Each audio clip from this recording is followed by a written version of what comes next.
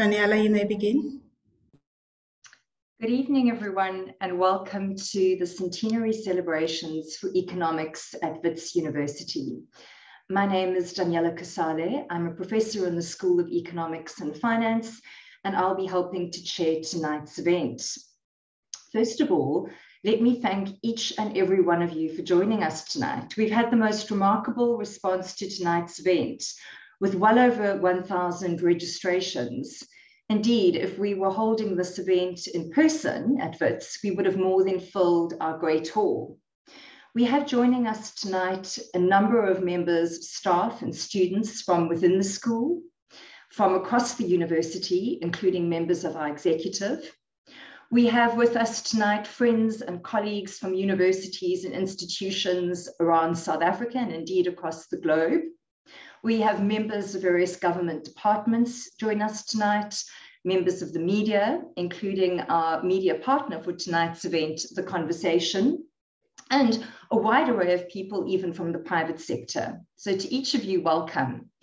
A special word of welcome, though, must go to our guest speakers tonight. You will have seen from the invitation that our event has two main components. The first is a keynote address delivered by world-renowned economist, Professor Thomas Piketty. He'll be sharing with us tonight insights from his latest book titled A Brief History of Equality. Given the theme of tonight's event, we're of course thrilled that Professor Piketty could join us this evening. The keynote address is going to then be followed by a panel discussion on economic policy making in the high inequality context. For this, we're honored to have join us a little later on this evening, Dr Ngozi Okonjo-Iweala, Director General of the World Trade Organization, and the first African and first woman to hold this post in its 75-year history. She'll be joined this evening by three other esteemed members of the economics community in South Africa. Ms Trudi Makhaya, Economic Advisor to the South African President and a Wits alumnus, and Professors Liberty Mncube and Kenneth, who are both members of our school, as well as members of the Presidential Economic Advisory Council. But before we move on to these exciting discussions, you're going to be hearing a brief video message from our Vice-Chancellor, Prof Zebulon Vilakazi. He couldn't be with us this evening, but he wanted to welcome our guest speakers himself. Following that, you'll be hearing from our head of school, Professor Uma Kolamparambo, who will be sharing with you a very brief history, I promise very brief history of our school, and also a vision for the future. Over now, though, to our Vice-Chancellor.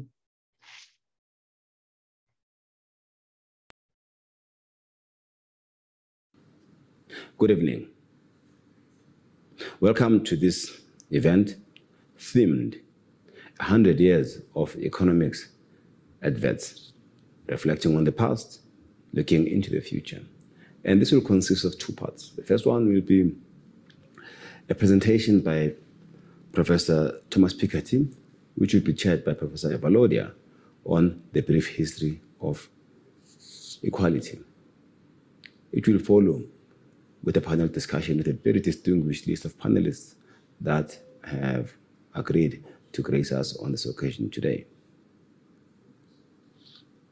This university is 100 years old and is linked to 100 years of this country's industrialization. Moreover, this city, arguably one of the world's most unequal cities in a very unequal country, is an experiment upon which new thinking around economics can be framed.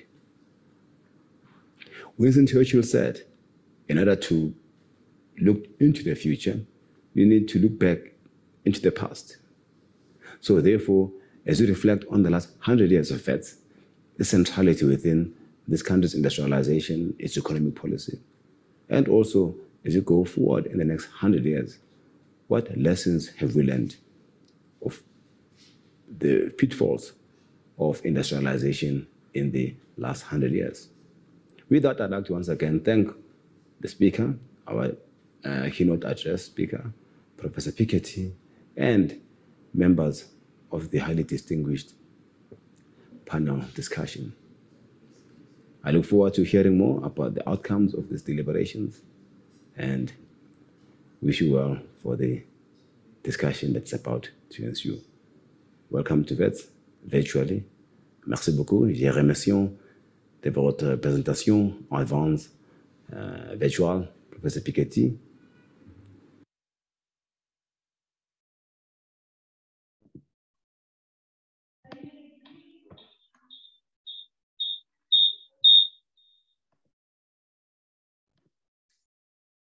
Good evening, everyone. I'm Uma Kollamparambo, the head of School of Economics and Finance, Wits University. After that brief but inspiring message from Vice Chancellor Professor Zeblon Vilakasi, let me briefly introduce the whole School of Economics and Finance, or CEF, as we like to call ourselves. Today marks a momentous occasion for the school as we join with the university celebrations with this exciting star-studded event. While the discipline of economics at Wits has a long and illustrious history of over 100 years, the School of Economics and Finance in its current form is just over 2 years old. Prior to 2020, the divisions of economics and finance operated within a larger collective, the School of Economics and Business Sciences, which also included information systems and other streams of business science subjects. 2020, therefore, marked a new dawn for CEF with its independent identity, focusing on economics and finance. Despite the establishment of CEF coinciding, unfortunately, with the COVID-19 pandemic and the turbulent time that followed it, CEF has established itself as a vibrant school with exciting new teaching programs and high-quality research output. We are home to over 3,500 undergraduate and over 400 postgraduate students. We have a permanent staff, academic staff complement of over 49 and admin staff complement of over 9. In addition, we have many more visiting staff from the industry and the policy realm who have contributed to the teaching of our academic programs and to the intellectual life of the school. The economics division prides itself in standing apart from other schools in the country by offering both mainstream as well as more heterodox economics programs, both at the postgrad and undergrad levels. We are constantly striving to tailor our teaching programs and courses to meet the emerging challenges of the development context of the Global South and Africa in particular. The newly introduced master's program in environmental and energy economics in 2022 is a case in point. Since 2020, we have also introduced courses on health economics, gender economics, international finance in response to the policy challenges faced by South Africa in these areas. But perhaps one of the biggest challenges facing South Africa is economic inequality. We are therefore very pleased to be introducing, in collaboration with the Southern Center of Inequality Studies at Wits, a new master's program in inequality studies in 2023. This would be first of its kind among South African universities. It is only appropriate then that the topic of the keynote speaker today is on the history of global equality. The admissions for this and the other programs offered by the school are now open, and the details of which can be found on the CEF website. CEF has also embarked on a journey of internationalization. Some examples include our partnership in the Erasmus Mundus Epoch Plus master's program, a student and staff exchange program with UC Leuven, Belgium, being a PhD partner institutions in the African Economic Research Consortium, the Civis project with La Sapienza Rome, and the Open Society University Network. We are also currently in active conversation with other institutions in the UK and Germany to set up joint international degrees. Providing student support has been a key focus area for the new school. We have made concerted effort in the last 2 years to raise funds for financially disadvantaged students to further their postgraduate studies. We are also working closely with industry and external partners to set up endowed chair positions to further our research agenda. In this regard, I'm most grateful for the support from PPS to set up the chair position in health economics, the First Rand Group towards a chair in fintech, and the Derek Schreier and Cecily Cameron, as well as Helen Sussman Trust for funding awards towards 2 prestigious chairs in development. As we strive towards collaborating on international funded research projects, we hope to develop an ecosystem that supports our research students better. Further information on the research initiatives of the school and the interesting work that is done by our staff are on the SEF website, and I hope that you will be motivated to take a look at it.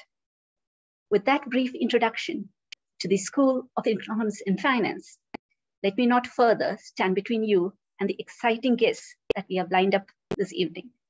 I now hand over to Daniela for the rest of the proceedings. Thank you, Uma, for that description of our school. We thought it would be a good idea to introduce you to as many of our members of staff and the executive tonight as possible. So I'm also going to be handing the chair over to Professor Imran Valodia for the keynote session. Imran wears a number of hats tonight. He is our Pro Vice Chancellor for Climate, Sustainability and Inequality at Wits, a new but very important portfolio. He's also the Director for the Southern Centre for Inequality Studies at Wits. He was our former Dean, in fact, and therefore instrumental in supporting our school to become a standalone, fully fledged school at the university. He's an economist by training, and he's also a member of the Presidential Economic Advisory Council. So Imran, I'll hand over to you now to introduce Professor Piketty. Great. It's my great pleasure to be to kind of play a small part in the proceedings tonight, and to chair this part of the event. I'd like to start by kind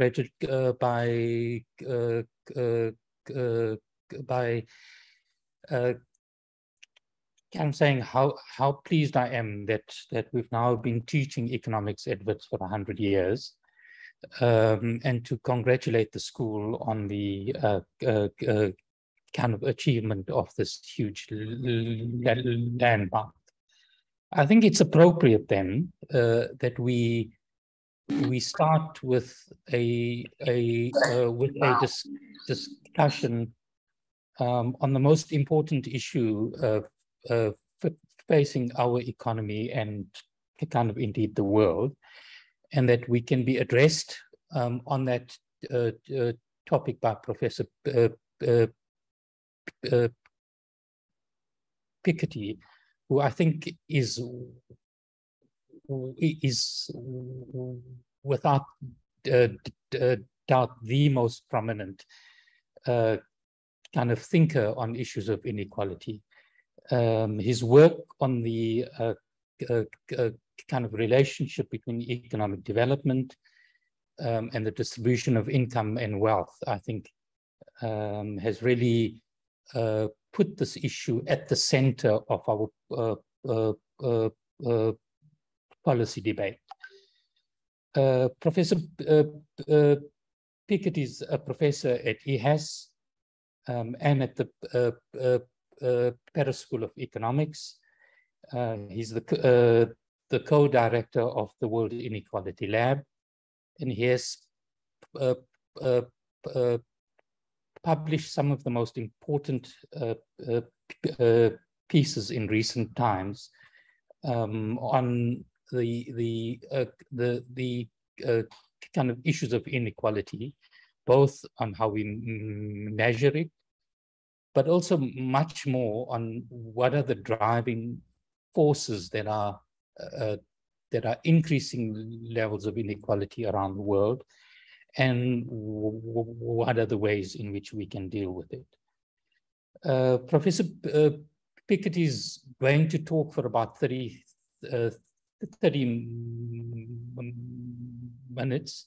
He unfortunately has to leave us at 6. With that constraint, we'd like to make this as interactive as we can. So please feel free to post any questions in the Q&A slot, and we'll try to put those questions to Prof. Piketty. With that, let me then pass it on to Thomas and come ask him to address us. Thanks a lot, Imran. Thanks a lot, everybody, for making this possible. So let me try to share my screen and make sure that you can see my slides.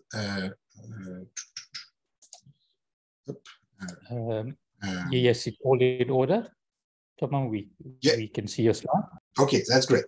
Okay, so today I'm going to talk about this new book, A Brief History of Equality, which I should stress is an optimistic book. So this is a book, I think we need optimistic message these days, which can seem a bit paradoxical, but in this book I try to stress the fact that in the long run, despite everything we know about rising inequality here and there, we have made collectively progress, in many countries and to some extent at the global level in the past century or even in the past 2 centuries, and we can learn a lot from this progress in order to continue in this direction in the long run. So I'm going to summarize some of the arguments that are being presented in more details in my book, A Brief History of Equality.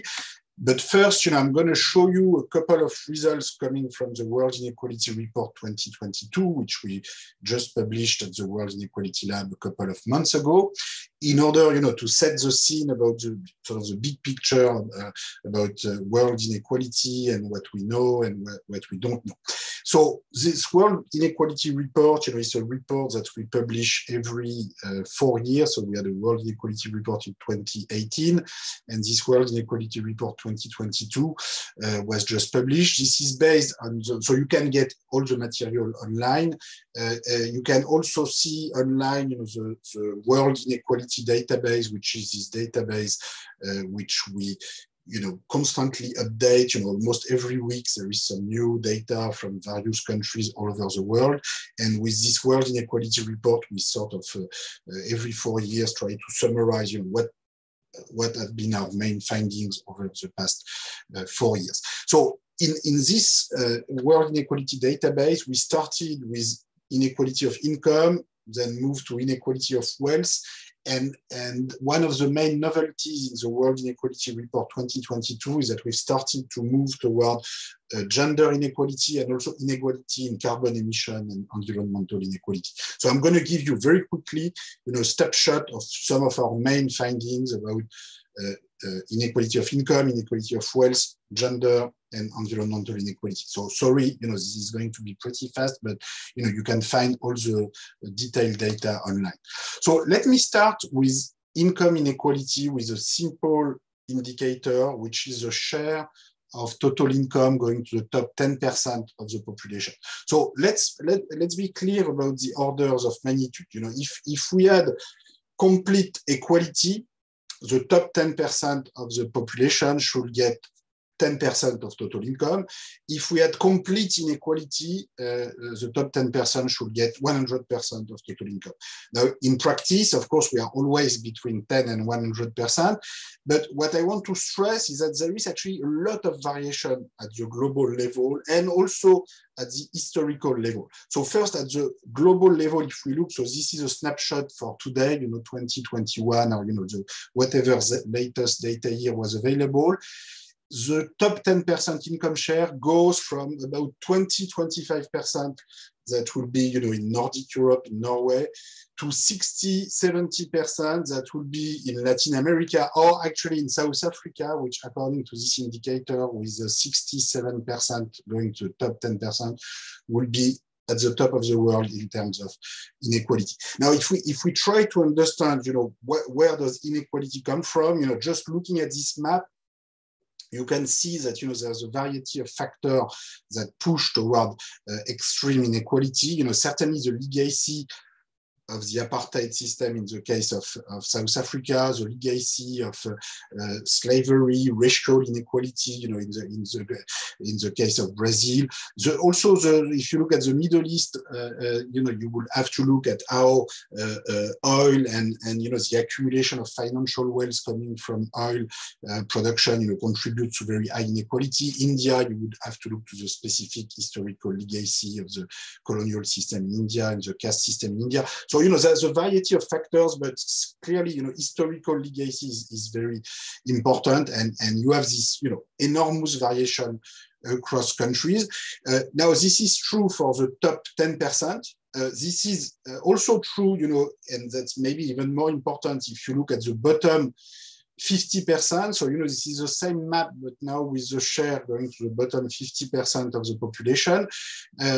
So again, if we had complete equality, the bottom 50% should have 50% of total income. And if we had complete inequality, they should have 0%. So in practice, it's always between 0 and 50. Now in practice, it goes from 5% or a little more than 5% again in South Africa to 20-25% of total income for the bottom 50% in a country like Sweden or Norway. Now, of course, you have inequality everywhere, including in Northern Europe or in Europe in general. But you can see that, if you have 50% of the population and you have 25% of total income, it means that on average, the average income of the bottom 50% is about half of the average income of the entire population. So, of course, you are poorer than average, but you are not hugely poorer than average. Whereas if you have only 5% of total income, like in South Africa, it means that on average, your income is only 10% of the average income of the total population. So the gap is much bigger between the bottom and the rest of rest of society. So this gives you an order of magnitude. You can also see that what this means is that when you look at economic welfare and economic development across countries, you really want to look at the distribution. That, it shows that the distribution really matters a lot. If you only look at total GDP or GDP per capita or national income per capita, you can miss a lot because, as you can see, the share going to the bottom 50% can vary from a factor of 1 to 5, from 5% to 25% of total income, which means that for the same GDP per capita or same average income, the average income of the bottom 50% can actually vary from a factor of 1 to 5, which makes an enormous difference in terms of global poverty and in terms of opportunities for the children of the bottom 50% and, in terms of basic living conditions. So, that clearly shows that we need to look at the distribution and not only at the averages. The other interesting lesson, as I was saying earlier, is that you have enormous historical variation. So if we look at the situation today, you can see that the richest countries in the world, in particular in Europe, but also to a lesser extent in the US and in Japan, tend to be less unequal than countries in the global South. Now, what's interesting is that it's not always been like that. So the countries in the North, used to be very unequal. They have become more equal over time, in particular over the course of the 20th century. And in fact, this has been a very important step in the process of development and growth. And so when people say, that poor countries, should wait until they become rich before they can redistribute anything, I think it's very, very, largely wrong in the sense that, what happened in the West and in the North is that the process of reducing inequality, which sometimes happens through enormous shocks, World War I, World War II, and major political transformation, was actually very strongly interrelated with the process of growth and development, with in particular with the huge post-World War II growth experience. And so if you look at Europe, today you have the top 10% share, which is about 30–35%. But if you look 1 century ago, before 1914, in fact, all countries in Europe, France, Germany, Britain, but also countries like Sweden today, which looks very egalitarian, were actually very unequal. So it was not quite South Africa, but it was not very different from Brazil. So the top 10% income share in Europe before 1914 was between 50, 55, 60%, and the bottom 50% income share was around 10%. So it was not quite as unequal as South Africa, but not so different from Latin America. And so there's no historical deterministic reason, cultural or civilizational or whatever, why a given country should be equal or unequal. In the end, it depends on political choices, political change, transformations through change in institutions and policy. And that's a very important discussion, of course, in South Africa. I know that today there is a lot of discussion in South Africa about the possible introduction of a wealth tax, of a universal basic income scheme. And I think these are very important policy tools that can help go in the direction of more equality. So this was about inequality of income. Now let me move to inequality of wealth. So I just mentioned the possibility of a progressive wealth tax in South Africa. I think what's important here to remember is that inequality of wealth is always a lot larger than inequality of income. So if you look here on this slide, we have, so this comes from the World Inequality Report 2022.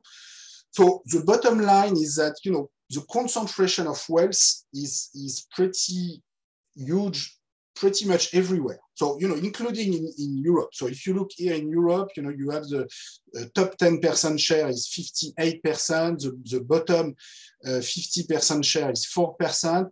Okay, this is better than in Latin America or in Sub-Saharan Africa, where it's only 1 or 2% for the bottom 50%, but it's still very small, 4% of total wealth for the bottom 50%. So, there's been a reduction of wealth inequality in the long run in rich countries in Europe and North America, with the development of what you can call a wealth middle class, which I define as the middle 40%, which are in between the bottom 50 and the top 10.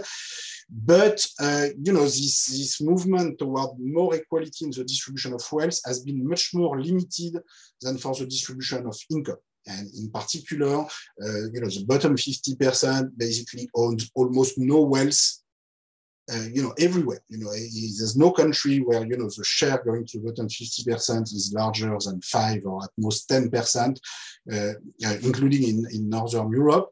So, it's particularly unequal in a country like South Africa, where it's basically 0% or 1% or even negative when you take all the people with negative wealth and debt for the bottom 50%.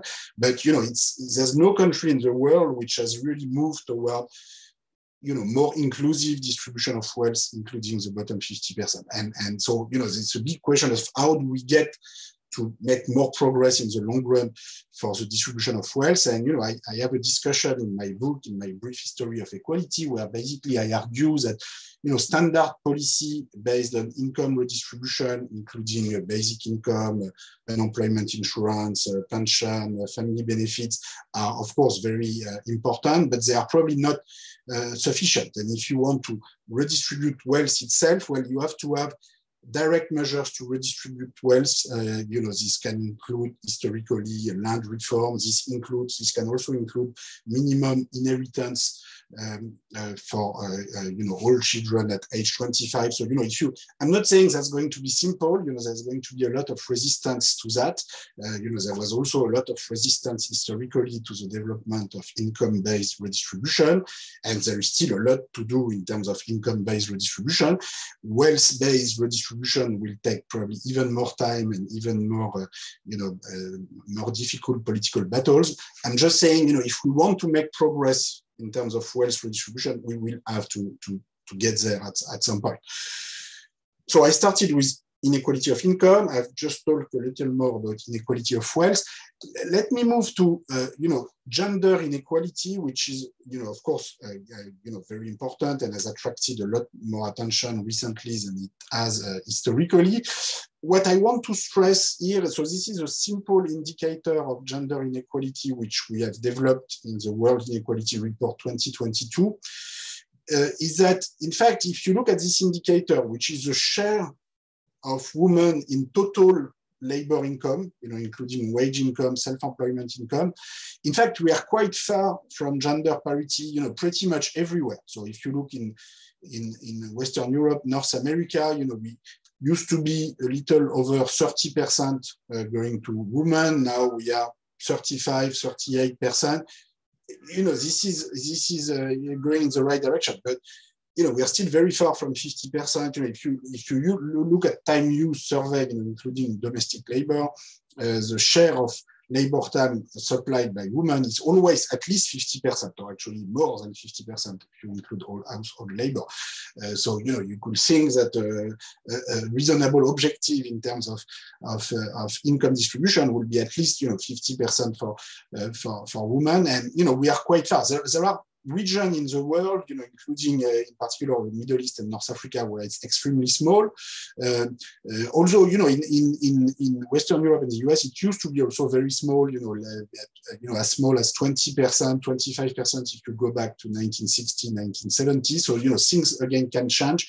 You can see countries in the world like China where it's actually going down, which is due to the fact that the rise of very top wages actually increase the share of total wage going to men, especially in a context like China, where the top wages were not very high to begin with in 1990, and gender equality was relatively more advanced in communist countries than in other parts of the world.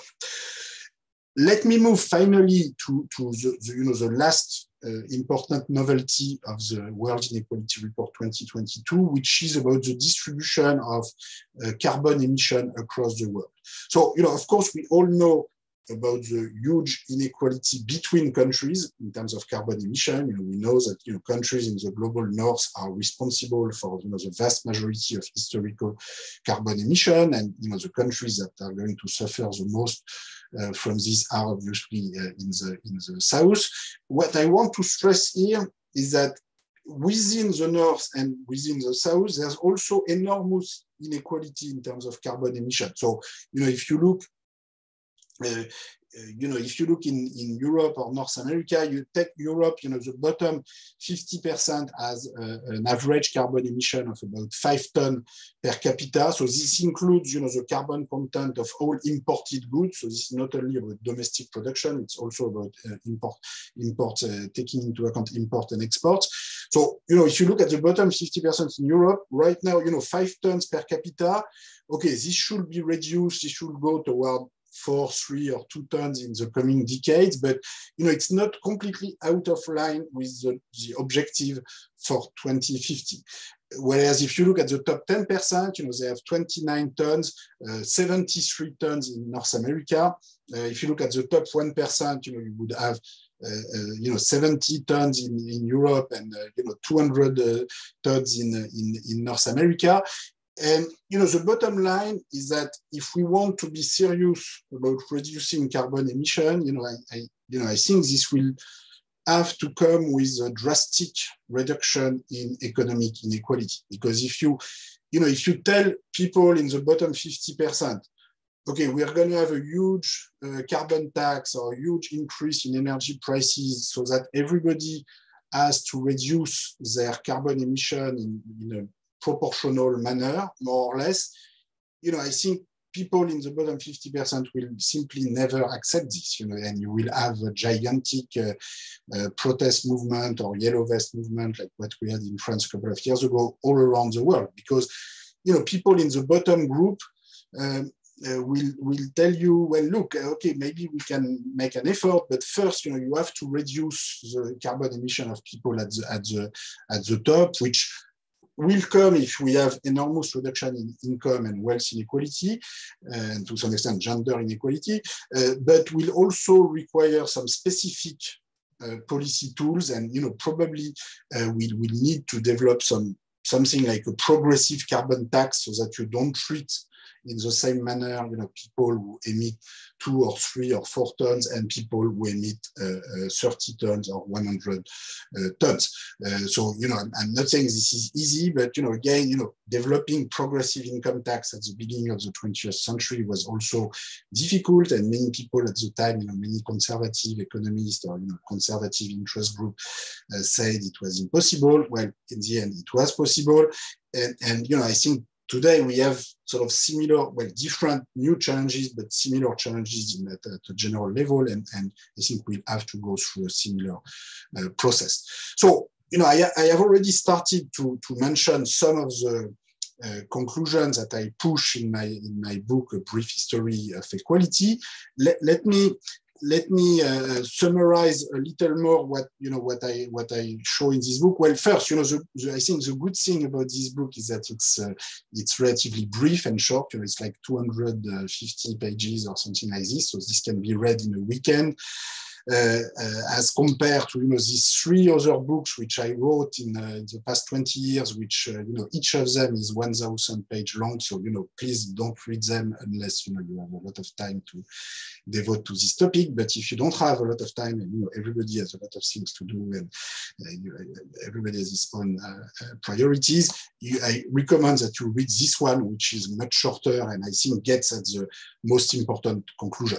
Now it's much shorter, but I want to show you a little bit the structure of the argument. You have 10 chapters in the book. I start with this movement toward more equality of income and wealth, which I already mentioned. There's a long sequence on, the heritage of slavery, colonialism, the question of reparation. For instance, if we think of reparations that should be paid by a country like France to a country like Haiti, which, as you may know, had to pay huge tribute to France, between 1825 and the 1950s, so during almost 1.5 centuries in order to compensate French slave owners for their loss of property following the independence of Haiti. So this is just one example of a clear case, I think, for reparation. I'm not saying the issue of reparation in general is an easy one, but I think it's not acceptable to refuse the discussion. I think we have to confront this discussion, in particular in a case like Haiti, but there are other cases where the solution has to come not necessarily through direct reparation, but at least through a transformation of the global economic system, and in particular the global tax system, in a direction that is more favorable to countries in the South. And so this is a discussion that I have, at the end of the book, in particular in the chapter Exiting Neocolonialism and chapter 10 toward a new model of democratic socialism, where I stress the fact that, when we talk about, minimum tax on multinationals or, taxing global billionaires, what's very, it's good that we have made a little progress discussing about the minimum tax on corporations, multinational corporations in recent years. The big problem, in my view, is that, this was mostly a game, within the North. So basically, Northern countries, tried to design ways in order to split between themselves some of the tax base that was located in tax havens, and very little went to the global South, to countries like South Africa or Brazil or India or Nigeria, whatever. So I think it's very important, to put on the table and the agenda for future discussion a system where, every country in the world receives at least a share of tax revenues coming from the most prosperous and powerful economic actors of the world, including multinational corporations, global billionaires, in proportion to the population of each country.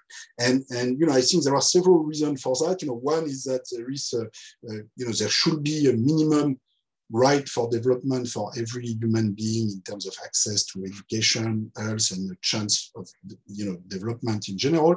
And the other reason is that, there will be no rich country today without poor countries. And, since Industrial Revolution, the development of rich countries, happens through a system of international division of labor, exploitation at the world level of natural resources, also exploitation of labor at the world level, sometimes in a very brutal manner. And, it's very, it will be a huge hypocrisy, for the most powerful countries and economic actors of the world today to say, well, we have nothing to do with poor countries. This is not our responsibility.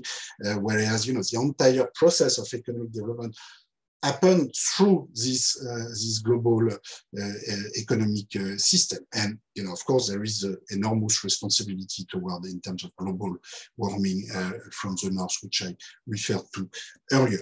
So I don't want to be too long because I want to keep time for questions. Let me simply say, regarding wealth distribution in the long run, that there's been limited progress in the West in the long run. So here I give you the historical evolution for a country like France. You can see that the share of total wealth going to the top 10%, declined between World War I, between 1914 and 1980, but it's still very high today. And in particular, the bottom 50%, as I was saying earlier, owns about 5% of total wealth in a country like France today. So it's a bit better than in the 19th century, where it was 1 or 2% like Latin America or Sub-Saharan Africa today. But it's still very, very, very, very small. And it's not only France. It's also all European countries. So were very unequal until World War I. So you can see here France, Britain, Sweden, where basically the top 10% had 80–90% of total wealth until World War I. There's been some redistribution between, say, 1913 and today. So you can see, the middle 40%, the people in between the bottom 50% and the top 10 that have made progress. But for the bottom 50%, there's been very little progress. And, in recent decades, it has even started to reverse a little bit, particularly in the United States. So how do we make progress in the right direction? Well, historically, what has been pretty successful is, the rise of the welfare state, which I prefer to call the social state in Europe and to a lesser extent in North America and Japan. It's before World War I, total social spending were very small, less than 1% of national income, and for education, it was less than 0.5% of national income in all European countries before World War I, and this is this enormous increase in educational investment and social redistribution in general, which came together with development and growth and made a big difference. The invention of progressive taxation also, I will argue, was an enormous success historically. So, this is a difficult discussion sometimes to have, but I really want you to have in mind that in a country like the United States, the top income tax rate was as large as 82% on average between 1930 and 1980. And, this didn't kill American capitalism, otherwise we would have noticed it. And in fact, if anything, this was a period of maximum prosperity, maximum economic growth in the United States, in particular in the 1950-1980 period. Why is it so? Well, because you don't need income gaps of 1 to 100 or 1 to 200 to develop. And I'm not saying you want complete equality. Maybe you need income gap of 1 to 5, 1 to 10, 1 to 20. I actually think that 1 to 5, 1 to 10 is sufficient, on the basis of the comparative historical evidence I have. But in any case, 1 to 100, 1 to 200 or more, if you put together the historical evidence we have, when this was reduced drastically in the 20th century, this did not reduce growth at all. In fact, if you look, so, this is a short history of growth and progressive taxation in the United States. So you can see that, when the progressive taxation increased a lot, and the top income tax rate between 1950 and 1990 was over 70%, the growth rate was pretty much the same than what it was before, between 1910 and 1950, or 1870, 1910, or it was even a bit better. And the opposite, in recent decades, after the Reagan decade of the 1980s, the top income tax rate was reduced, divided by 2. This was supposed to boost growth, to boost innovation. So, the official economic discourse was, okay, maybe you're going to have more inequality, but, in the end, you will have so much more growth. The pie will grow so fast that in the end, you will have more inequality with a growing pie, so everybody will benefit from it, except that the growth rate was actually divided by 2. You can see the growth rate went from 2.2 to 1.1% in per capita national income terms. Now, I'm not saying the growth rate was divided by 2 because the top income tax rate was divided by 2. I think the main explanation is probably the stagnation of educational investment over this period, and also the fact that the US was so prosperous in the middle of the 20th century, and that the income gap with Europe and the rest of the world was so big at the time, was because of the enormous educational advance of the US. So to summarize, the true source of economic prosperity historically is much more education than inequality. And actually, it is education and a certain level of equality in education. And this is what made the US so rich in the 1950s, 1960s. This was a time when in the 1950s, you had 90% of a cohort going to high school in the US.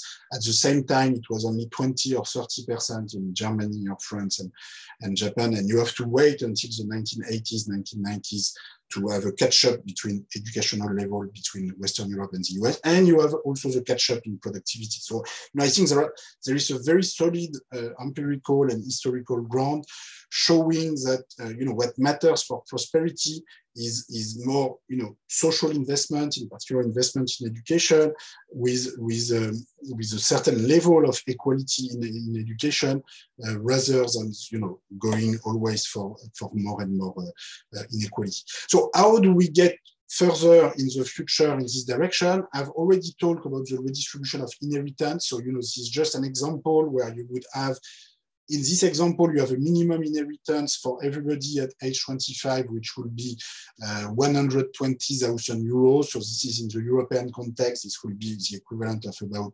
60% of average wealth, which is about 200,000 euros per adult in Europe right now. I'm not saying this will be easy. This will take enormous political battle, but if you don't do something like this, probably the bottom 50% share in total wealth will remain extremely small in the future. The idea that we should just wait for growth and market competition to spread the wealth, is perfectly fine from a purely theoretical level. But if you look at history, we've had growth and the Industrial Revolution for 2 centuries, and the share of the bottom 50% in total wealth is still less than 5% in every country for which we have data. So, we are going to wait for a very long time if we just wait for growth and market competition to do the job. So, I think we have to get to something more substantial. I think, we should also think, in the view of what I call participatory socialism and power sharing within the company, which I push in my book. I stress also that we should go even further, in the direction of what is called co-determination or co-management in the context of Germany and Sweden, where workers' representatives in Germany and Sweden have up to 50% of voting rights in the board of large companies. I think we should go even further in this direction. So here, this graph, I cannot get into the details, but there's a specific proposal proposing to extend this system to all companies, large and small, and to put a cap on how much voting right a single shareholder can have in a large company.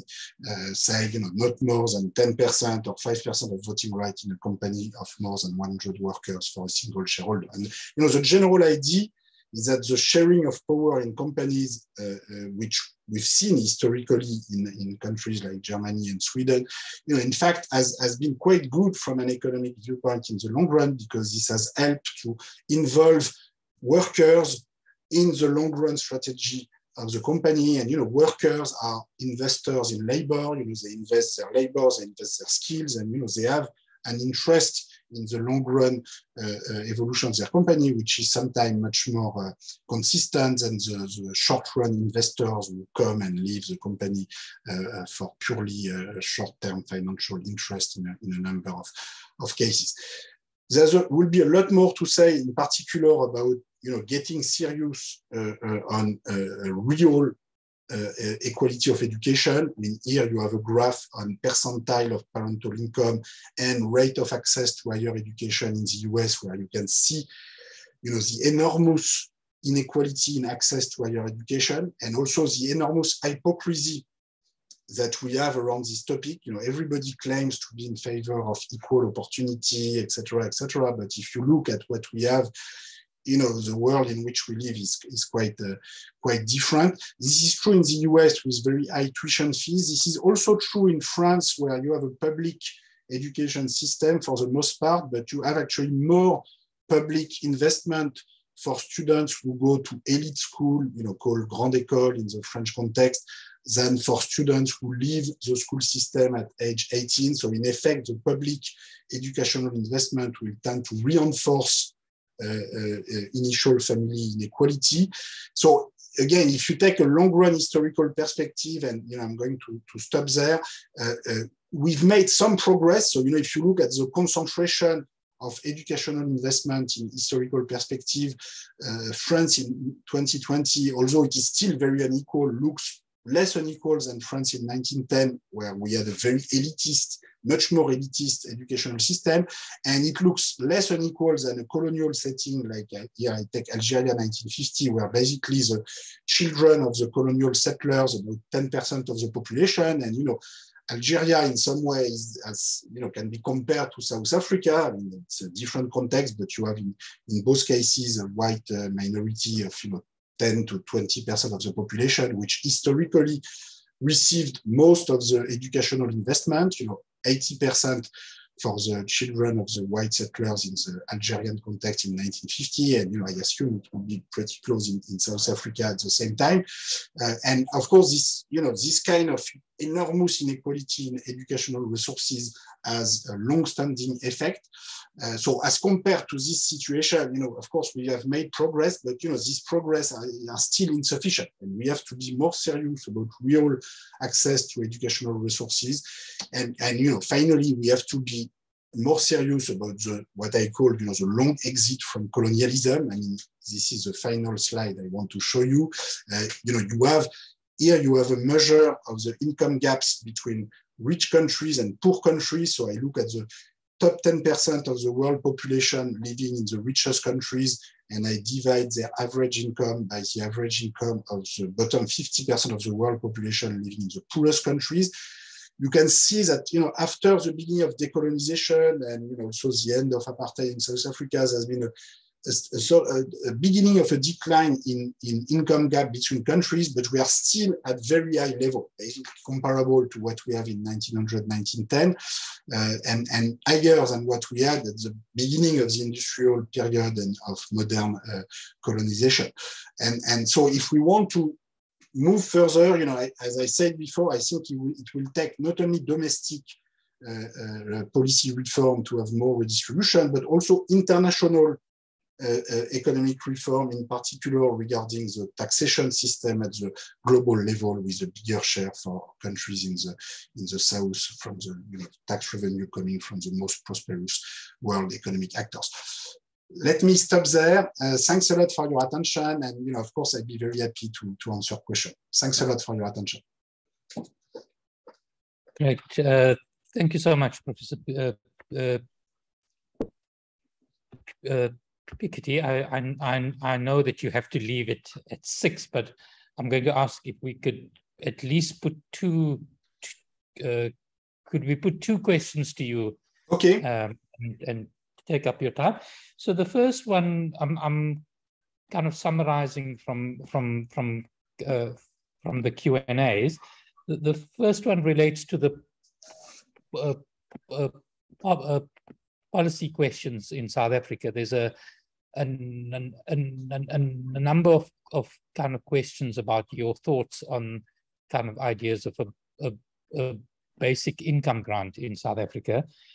The counter to that view would be to say that kind of South Africa is stuck with kind of high levels of inequality, but also quite kind of serious kind of challenges on the fiscal side, and that any extension of what you've called the social state would hit up kind of against this fiscal challenge. So what are your thoughts on kind of how to deal with inequality in countries where there might be a fiscal challenge to confront? That's the first question. The kind of second questions on the international dimensions of inequality and the points that you've made about a kind of international taxation compensation scheme that would kind of operate kind of between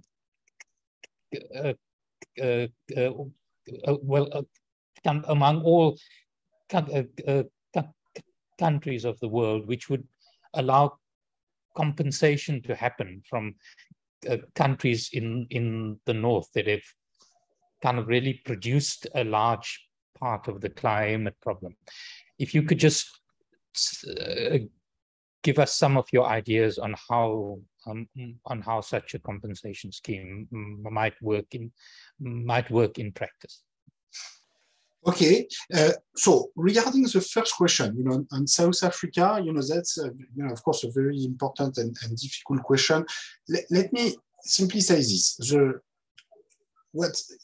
you look at the international and historical level, usually you have a sort of a joint movement toward more redistribution of education, health, income transfer, and also more equality in pre-tax inequality. So if you look at European countries, which I was referring to earlier, they also, it's not only redistribution which made them more equal, it's also primary inequality which has become smaller over time, thanks to investment in education, but also thanks to transformation of the distribution of bargaining power for workers and other mechanisms which made this happen. Now in South Africa, you actually don't see this happening, and that's really what's probably the most depressing feature of South Africa, which is that if you look at pre-tax income, primary income, the share of total income going to the bottom 50% is really incredibly small. And it didn't make much progress since the end of apartheid. And so you have ex-post redistribution coming, which is of course very important. And I'm certainly not saying this should be reduced, this should be increased. And I am in favor of universal basic income. But we really need to think hard and strong as to why so little progress has been made in terms of primary income going to the bottom 50%. And I think it would be a big mistake to say, oh, that's because we had too much redistribution. Because, in other parts of the world, more redistribution to the bottom 50% also came with improvement in the share of primary income going to the bottom 50%. So why didn't it happen in South Africa? Probably because South Africa, of course, has a starting point in terms of territorial inequality, territorial segregation, primary inequality, which is completely unheard of, at world level. And so probably there's a need for more sort of desegregation policy in terms of social mixing, in terms of housing, transportation system,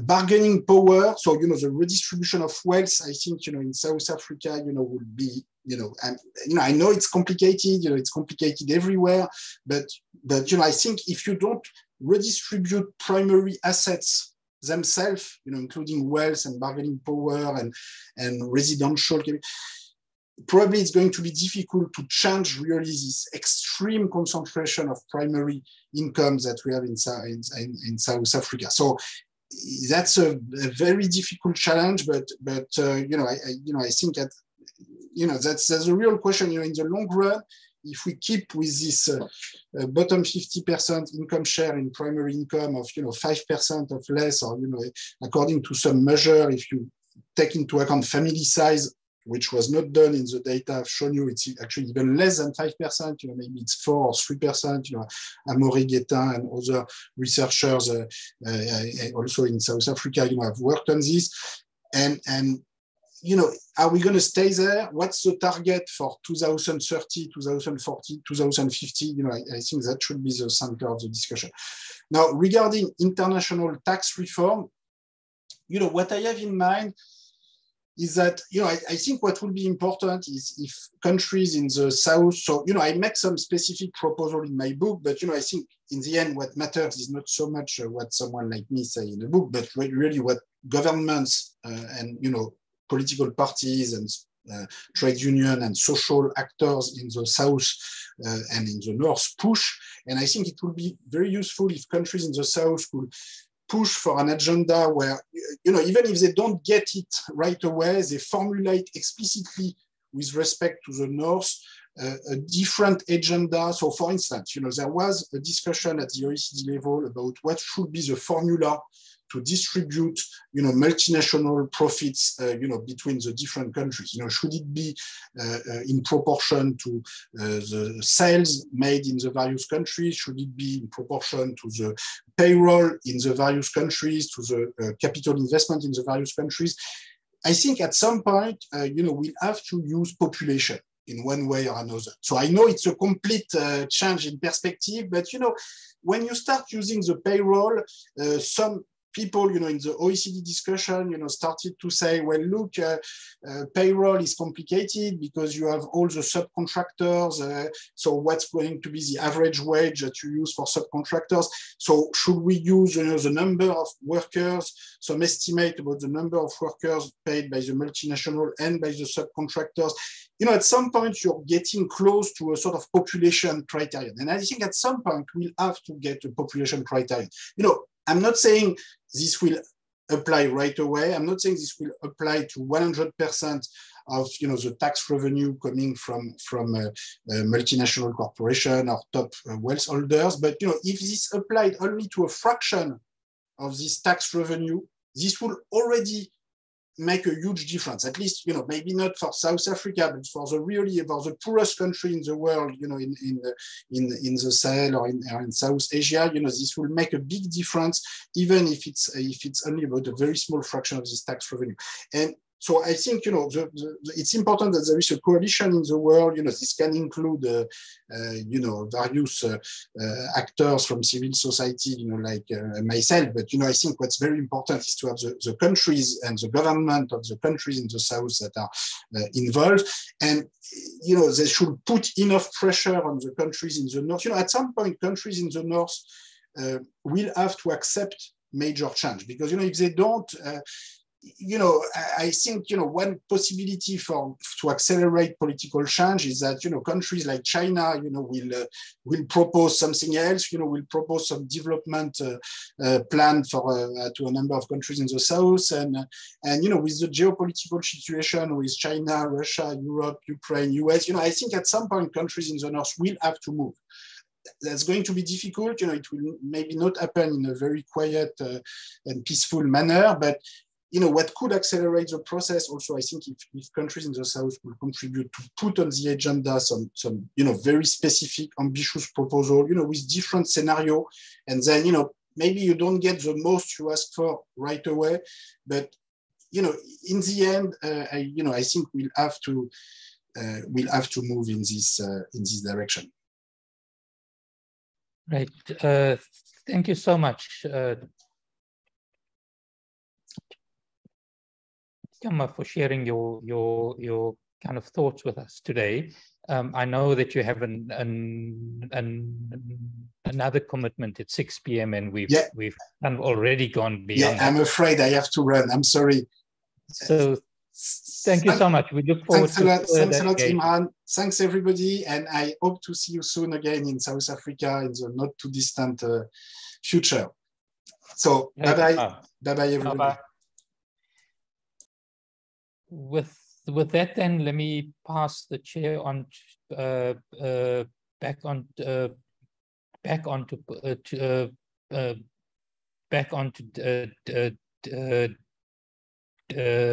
Daniela for the rest of the proceedings. Thank you, Imran, and obviously thank you to Prof Piketty for his fascinating address. I wish we'd had more time together. But for now, we need to move on to the second part of tonight's event, which is our panel discussion on economic policy making in the high inequality context. So in a sense, we're going to be continuing with the discussion, just in another form. To moderate this event, we're happy to have another one of our own join tonight, Professor Dorrit Posel. Dorrit, as we know her, is a distinguished professor in the School of Economics and Finance, and she holds the prestigious Helen Suzman Chair in Economic Development. So I'm handing over to Dorrit now to introduce our four panelists. Thank you very much, Daniela, and good evening all. We have four very illustrious people on our panel this evening. I could probably take at least 20 minutes to talk about what they have accomplished thus far, but I have been allocated at most 5 minutes, so I must be relatively brief. The first person on our panel is Dr Ngozi Okonjo-Iweala. Dr. Ngozi is the current Director General of the World Trade Organization, or the WTO, and as Daniela mentioned, she is the first woman and also the first African to hold the position in the 75-year history of the WTO. Dr. Ngozi was also Nigeria's first female and longest-serving finance minister, serving 2 terms, as well as the first female foreign minister in Nigeria. Dr. Ngozi also spent a 25-year career at the World Bank, and amongst her many other positions and achievements, which are just far too numerous to list this evening, Dr. Ngozi was one of the founders of the COVAX facility, designed to get affordable vaccines to low and low-middle income countries. In 2021, for the second time in her career, Dr. Ngozi was named one of Time magazine's 100 most influential people in the world, and she featured on its cover page. She was also named by Forbes as African of the Year in 2020 and as one of the top most powerful women in the world for 5 years running. Dr. Ngozi received her PhD in Regional Economics and Development from MIT, and she is also the recipient of, I think, at least 17 honorary doctorate degrees, including from Yale University, the University of Pennsylvania, and Trinity College in Dublin. On the panel, Dr. Ngozi is joined by Ms Trudi Makhaya, who's the full-time economic advisor to the President of South Africa, Cyril Ramaphosa. In this role, Trudi provides technical support to the President on economic policy, including regular input on key issues and initiatives. Trudi holds an MBA and an MSc in Development Economics from Oxford University, and she is also a Witsi with a master's degree in economics from our university. Trudi has held various management, consulting, and corporate roles at Deloitte South Africa, Genesis Analytics, and AngloGold Ashanti. From 2010 to 2014, she worked as an economist and later a member of the executive committee of the Competition Commission, where she represented the commission at various international fora, including the OECD and BRICS. Thereafter, she was CEO of Makhaya Advisory, a consulting firm which she founded in 2015. She has also served as an advisor and investor in young companies and has held non-executive directorships, for example, at NTN South Africa. The other 2 members of the panel are colleagues from the School of Economics and Finance at Wits. The first is Dr. Kenneth, who holds master's degrees in law from Wits and financial economics from SOAS at the University of London, and a PhD in economics from Wits. In October 2019, Kenneth was appointed to South Africa's Presidential Economic Advisory Council. He also serves as the director of Creamer Media, and he is a member of the management committee of the South African Student Solidarity Fund for Education. Kenneth has published widely on a range of policy issues, including fiscal policy, monetary policy, competition policy, labor market policy, and energy policy, as well as on open economy macroeconomics. And finally, Professor Liberty Mncube is an associate professor in our school. He holds an MSc in economics from the University of York in the UK and a PhD in economics from UKZN. Like Kenneth, Liberty was appointed to the Presidential Economic Advisory Council in 2019.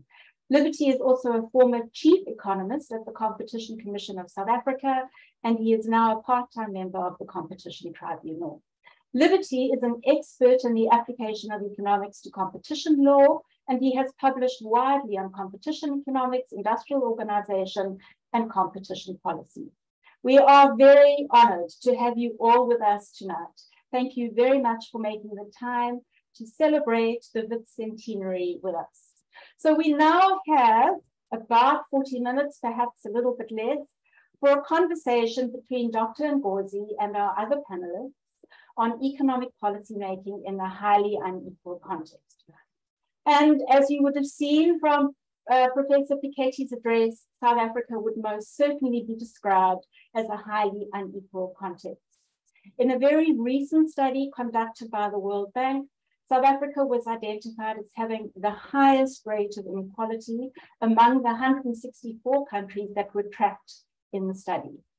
Underlying this inequality is our stubbornly very high rate of unemployment.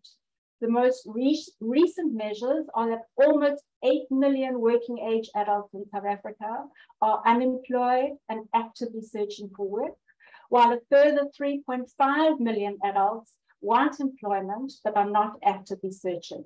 And this means unemployment rates of 34% or 44%, depending on the definition.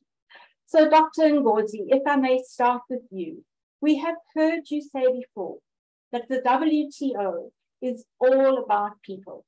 In its founding charter, the purpose of the organization includes helping countries to create employment and increase living standards. So my question is, how do we ensure that global trade does not exacerbate, but rather reduces inequality, both between and within countries? How do we ensure that global trade encourages the inclusion of poorer countries and the inclusion of poorer people within richer countries? Over to you. Well, thank you so much. And it's an absolute pleasure to be with all of you. I hope we won't have connectivity issues. I'm talking to you outside the meeting in Rotterdam. So let's see if it will hold up. And it's delightful to be with Trudi, with Kenneth and Liberty, partners in crime when I was at the part of the Presidential Commission. Well, your question is a very weighty one. And I'll start by saying that, you know, trade tends to have a bad name. Especially among young people, they don't see trade is almost synonymous with to them with globalization, which many do not see as a good thing. But I just want to remind, before we jump to that conclusion, that you know, over the past decades, trade has been an instrument for lifting over 1 billion people out of poverty. It's worth remembering that in 1980, over 40% of the world population lived on less than $1.90 a day. And just before the pandemic, this had gone down to 10%. And a lot of that was due to the effects of bringing countries that were outside of the global trading system into it.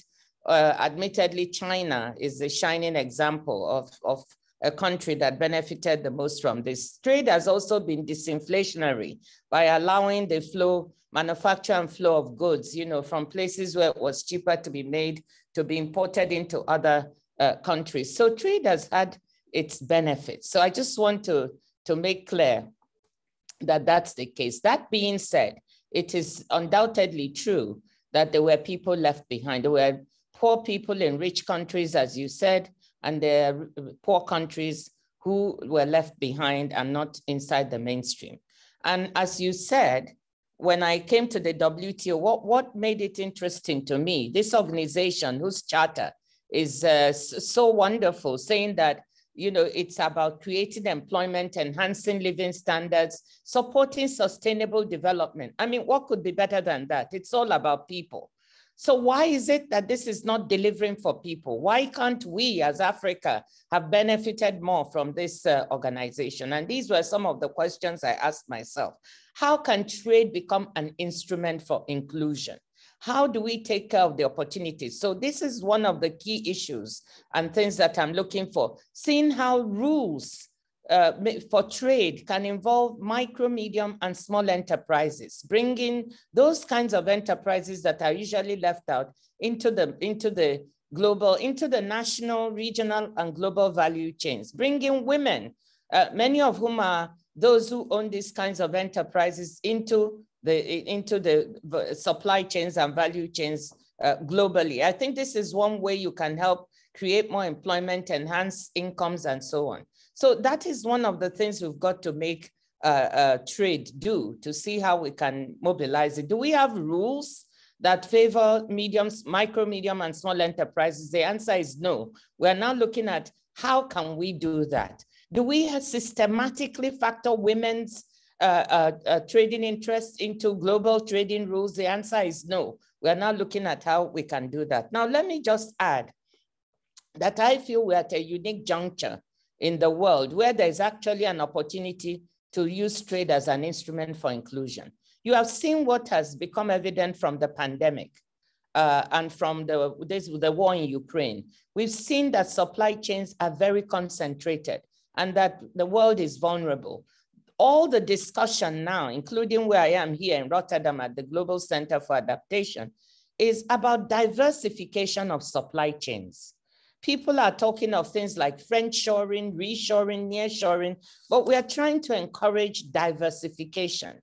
What does that mean? You should look beyond your friends and beyond yourself, because it's also risky to say we are going to bring manufacturing back home. We're going to bring supply chains home or to our friends in Europe. What about looking elsewhere to other countries where, you know, the conditions are ripe for you to relocate your supply chain? So we are actively talking to companies, developed countries, to take a strategy of global diversification of value chains. That way they can look at Africa. South Africa has the conditions. You have a high unemployment, but you do have, you know, the macroeconomic environment, maybe not as good as it used to be, but South Africa is capable of attracting some of these supply chains for pharmaceuticals and other industries. You already have some of them.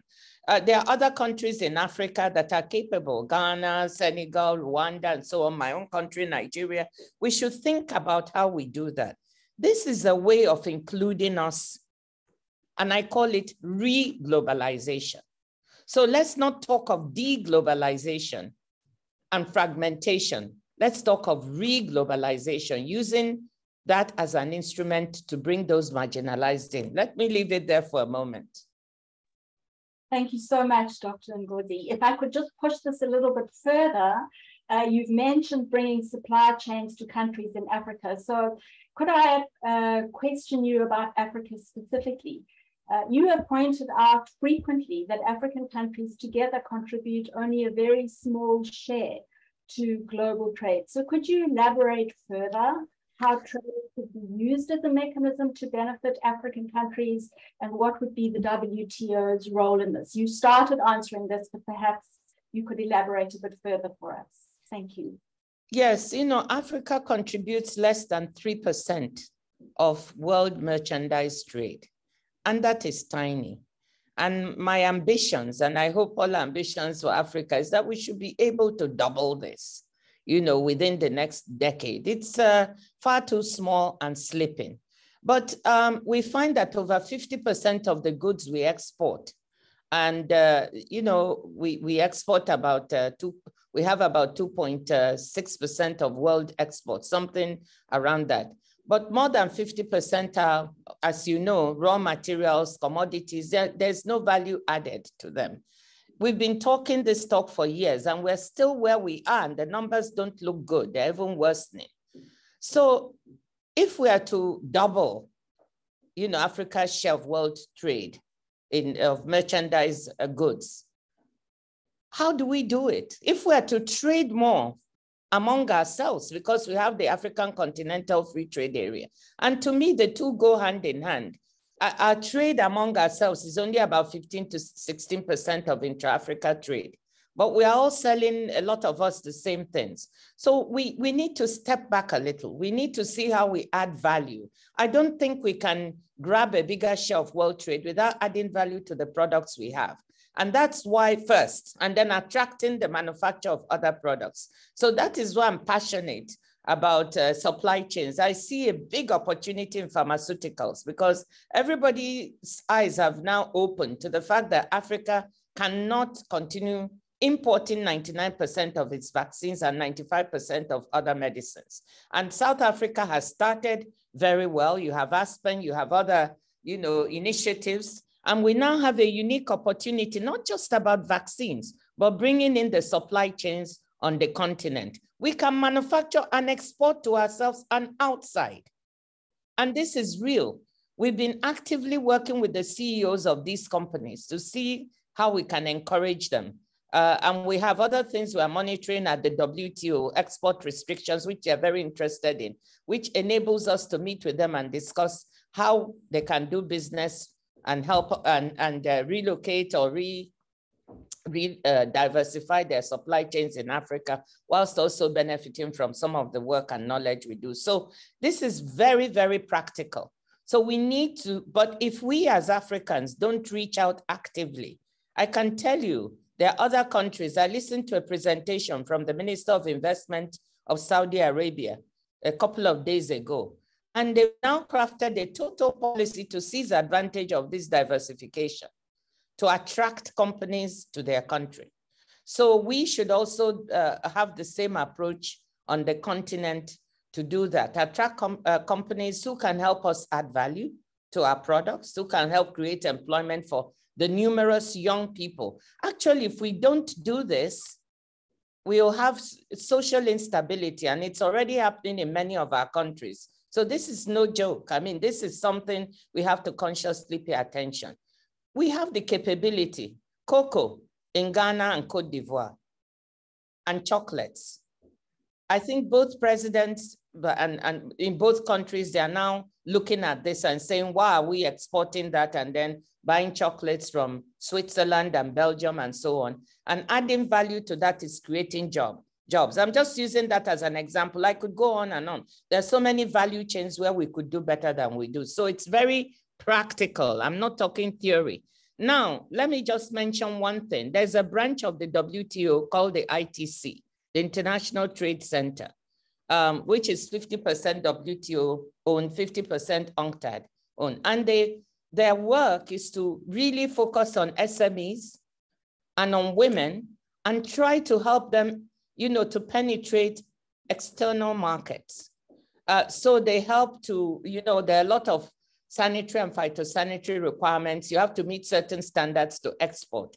And I saw a delightful example in my own country that I hadn't been aware of, that the ITC with the WTO is actually working with shea butter producers in Nigeria who had been trying to break into world markets, but were banned from the US, banned from Europe because they didn't meet the standards. And over 5 or more years, they worked with them to upgrade the quality of their shea butter. Now, they're exporting to the US. This is groups of women cooperatives. They're exporting to Europe. They've more than doubled their incomes. I have a cream, I meant to show it to you, which says, here's a cream made in Italy with Nigerian shea butter. But we need to go one step further. We need to make that cream in Nigeria, not just export the shea butter. Anyway, I'm going on too long, but you see that I'm very concrete. I don't like talking in the air, about the things we need to do. No, that's wonderful. Thank you so much, Dr. Ngozi. I would like us to, certainly the implications of trade for job growth are obviously very important in South Africa. And I would like us to further probe policymaking in a highly unequal context by focusing more now on job growth in South Africa. So I'm going to now turn to Kenneth to ask Kenneth a question about job growth. Kenneth, from Nelson Mandela's State of the Nation address in 1994 to recent comments by the Presidential Economic Advisory Council, the view of many policymakers in South Africa has been that the most effective way to reduce inequality and poverty is to create work opportunities for our people. Yet you have to concede that we have not been very successful in chipping away at a very high rate of unemployment. So given your ongoing work as an academic economist and as a policy advisor, what interventions do you think would be most effective for increasing employment in South Africa, and are any related to increasing or diversifying South Africa's exports? Oh, thank you so much, Dory. Just before I get straight onto your question, I just think this is the most wonderful way to celebrate the Wits centenary, to talk about these big ideas. I mean, to talk about re-globalization, that's a wonderful idea, and an antidote to people who are fragmenting the world and breaking it up. We need to have those kind of ideas. To talk about the possibility of having a more equal world, as Thomas was talking about, those are the big ideas that must guide us. And to be on this panel, I could go on as well for a long time. I mean, I think Dr. Ngozi is one of the bravest and most inspiring people that I've worked with. And also Trudi Liberty, we do our best to offer advice to the president on these matters. So to answer your question, you know, there's two interesting stylized facts really about the South African employment crisis. The one is that when we have growth, if you look at the data, we do create jobs. But when we create jobs, unemployment often rises at the same time. So what does that tell us? It tells us that there is a strong correlation between growth and job creation, as you would expect. And when there's a crisis like COVID, when there's no growth, we see the number of jobs fell by 1 to 2 million in that time. But even in those times when we're creating jobs, when we have high growth, for example, in the early 2000s, we don't create enough jobs to absorb those that are coming into the labor market. You know, there's young people coming into the labor market. There's disillusioned work seekers who are returning from time to time into the labor market. There are older people who are taking longer to leave the labor market, maybe. So the labor market is large and it continues to grow more quickly than the jobs that we are creating. So it's not that we have jobless growth, Dory. We don't have enough growth and we don't have enough jobs. You know, that's how we must characterize. So trade and sheer butter and chocolates and all of those things are relevant to that, to create jobs. I think in the particular circumstances of South Africa, the question is, well, why don't we have enough growth? And I would say that there are historical and current factors that cause that. Historically, the colonialism and apartheid have meant that our capital markets, our capital formation has been distorted, our infrastructure is distorted. If you look around the country, you can see that we haven't serviced people in the Bantustans, in the black areas that don't have the same level of service delivery, health, education, access to security services. And capital formation itself was very much linked to mining and didn't diversify as much as it could have. You know, we have got some diversification, but our industrial policy was stunted and shaped in a way that didn't create enough jobs. So that would be historical reasons. The current reasons I think we're aware of. You know, the current reasons, you have vested interests that make it difficult to implement the policies that we need. For example, our energy transition. You know, we have a load shedding, we have a shortage of electricity, but vested interests in historical industries and such things make it so difficult to do the right thing and to implement the energy transition, the low carbon, the investment.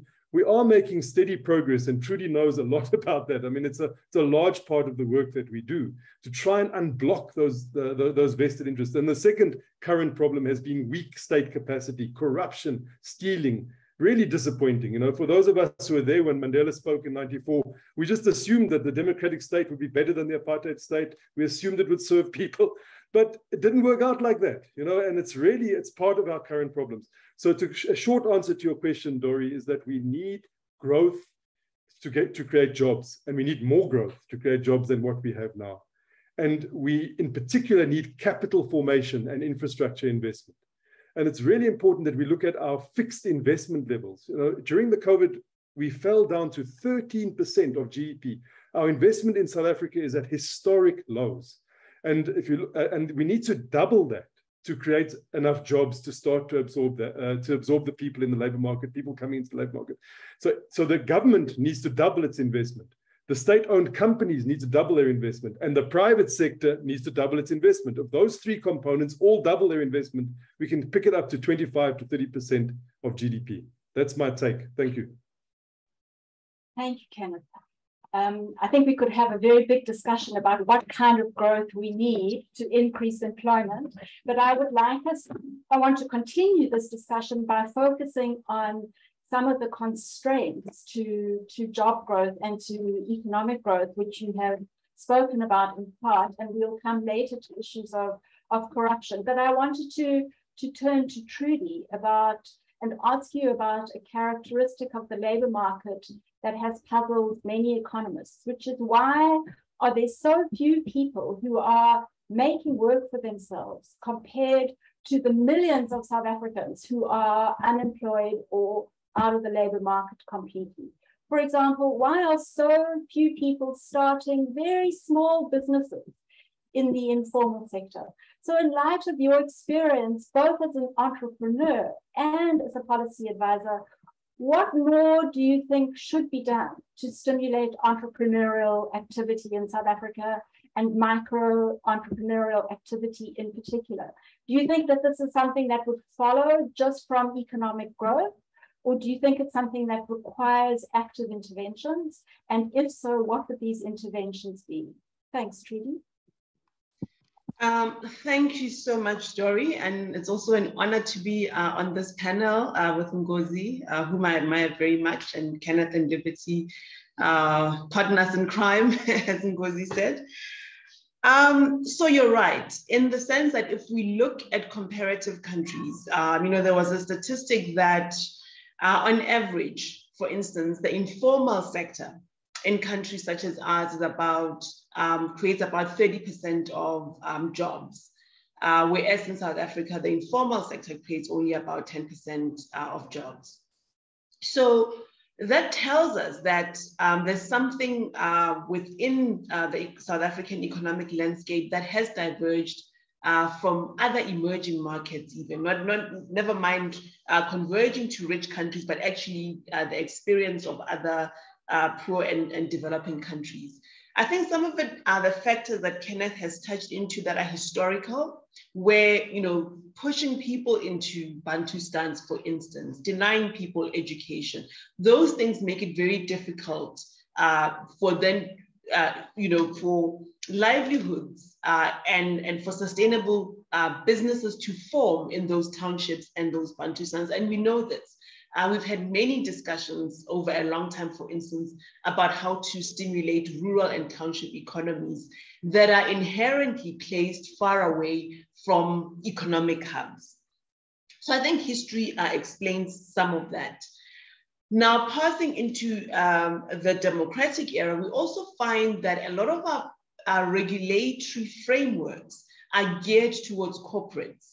And you can go through many aspects of regulation. If you look at zoning, if you look at how we enforce bylaws in municipalities, if you look at the regulations we have, for instance, for food, for safety standards. You need safety standards, but you also need the kind of enabling environment that could have a food culture, a hawker culture, a street food culture, like in Asian countries, for instance. We don't do that. We really over-regulate and have a lot of requirements that are really not appropriate for those smaller businesses, which is why we've been working on red tape reduction, which benefits all businesses, and a lot of corporates often are the ones who fight for red tape reduction.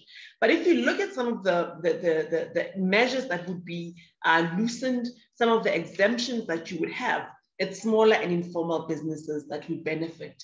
We saw recently, for instance, in the competition space, and Liberty is an expert on that, but we've seen an exemption for smaller businesses from certain kinds of competition regulation that, in a sense, go against what we often think of as competition regulation. So exemptions that would allow small businesses to collaborate, for instance, but they're too small really to change market outcomes or to have harmful cartel behavior. So allow them to do some of those things that increase their bargaining power. You know, Professor Piketty spoke earlier about enhancing bargaining power at the bottom. So I think those kinds of initiatives will deal with what marginalizes informal businesses. Then, of course, the human capital element is also important. Our education system has not given people the basic education that they would need to have the numeracy and some of the technical skills that are not necessarily academic, that allow people to become plumbers, that allow people to do low-level coding, those kinds of activities that you're starting to see as self-employment activities in many developing countries. India comes to mind, for instance, in terms of coding and people being able to develop businesses from that at fairly lower skills level, but still you need some basis for that. So I think a lot of the work that we need to do in improving the quality of basic education. And the point is often made that for us, it's about improving governance of schools, improving teacher training. It's not about the quantum of money that's been spent, because as a proportion, we're already in line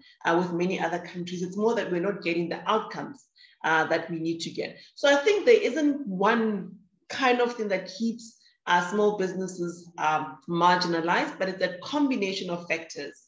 The president, of course, is also very passionate about access to finance.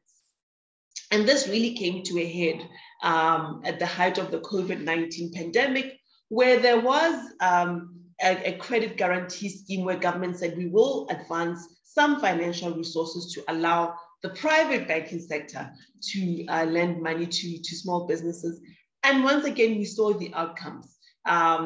Take-up was quite low, and take-up was by the more established businesses. So it tells us that even our instruments to get those businesses funded are not necessarily appropriate.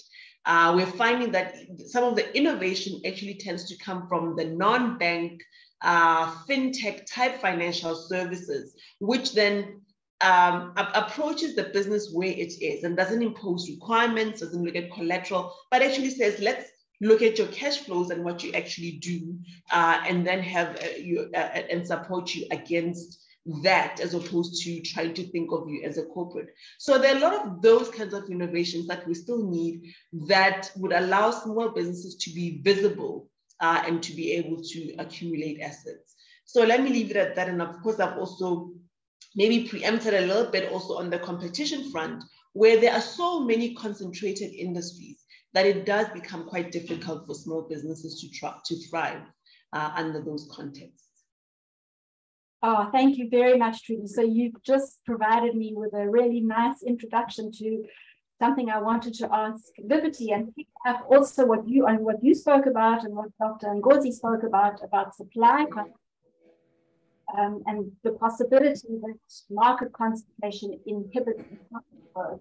So perhaps you could start by telling us what is their excessive market power of the what has been the competition policy response to this? Presumably this would be one area where you actually do want, notwithstanding what Trudi spoke about, the new regulation. Thank you, Dory. It's like the other colleagues, actually, it's a grateful chance to participate in today's discussion. I'm going to share part of my perspective, which is really based on my experience with you and the colleagues I've not seen in a long time, Dr. Ngozi, for instance. So I think the starting point is to accept that South Africa has an excessive market power problem. And if you thought this was far removed from you, here are some of the facts.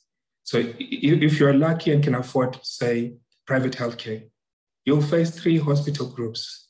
If you're lucky and can afford air travel, and you decide to fly in whichever direction you like, you're going to face 2 airlines. If you are lucky and you say like alcoholic drinks, one firm controls more than 40%. One firm controls more than 40% of the cigarette industry. if you like gambling, have got a lot of disposable income, you're facing 3 or 4 groups. And if you like to communicate with your family, with your friends, and with your businesses, you're facing 2 firms. The other is, on its deathbed. To all of this, I could go on and on and on, but the evidence is clear. So South Africa does have an excessive market power problem. And to see this more practically, the competition authorities have uncovered anti-competitive practices, in many areas of physical and business necessity, such as maize meal, bread, milk, poultry, beer, wheat flour, healthcare, aluminium, steel, bricks, cement, ticketing services, industrial gases, insurance, coal. The list is long. And to make things worse, as part of the competition tribunal's work on sustaining trust in markets, in the last 2 years, the tribunal has issued 48 orders in which firms have admitted to excessive market power and to excessive pricing in things like face masks, hand sanitizers, eggs, raw ginger, maize meal again. I could go on and on. The IMF, the World Bank, the OECD, all have spoken about this market power problem, this concentration problem that South Africa has. Several other studies have also found that you have high concentration, which is also accompanied by high markups. So to the cases and the practical examples I've given, you've got this rich empirical side, but to the layman, you just have to look at whatever you're buying, then you understand that you've got 3 or 4 firms that you're facing.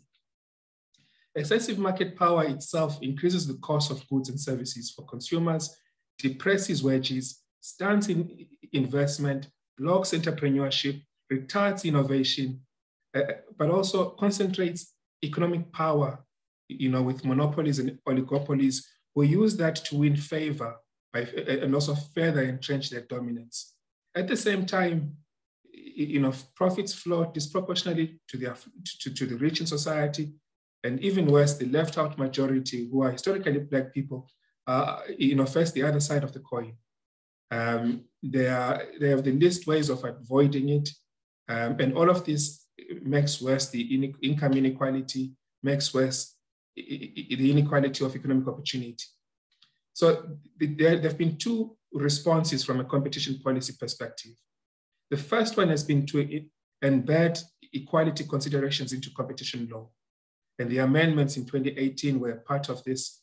But essentially, you promote competition, not as an end in itself, but because you also want to spread ownership, because you want to increase participation of small firms, Black-owned firms. The second response, where I actually have a passion for this, and in the tribunal, we spend a lot of time thinking about how the how part, how competition promotes equality. This response ignores that the normative issues I've spoken about in terms of purpose, and gets to the underlying work. And the underlying hypothesis is a very simple one. An efficient competition policy supports greater market competitiveness, which in turn leads to economic inequality. To illustrate practically, when Pepsi wanted to buy Pioneer Foods 2 years ago, Pioneer Foods, as we know, is one of the major agro-processing firms in South Africa. The competition tribunal stepped in and imposed conditions. And those conditions were key. They included a BEE ownership plan, and also about 1.6 billion was set up for a workers' trust, worker ownership. Piketty spoke about this. This is the next big thing on the horizon for competition authorities. Last year, when ECP funds, a US-based investment fund, proposed acquiring Burger King, the tribunal stepped in again and imposed conditions. This after the commission had prohibited the merger because it was worried about an ownership issue, that the ownership Black ownership would fall to 0 from 68. And key amongst that was local procurement and a worker ownership program with 5% of workers being given shares in Burger King.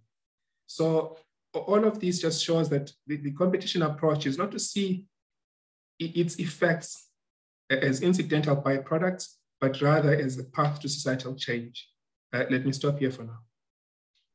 Thank you so much, Liberty. So I think what the message you're telling us is that there is strong market concentration in South Africa, and this is a large constraint on employment growth, helping, for example, to explain why so few people are engaged in micro-entrepreneurial activity.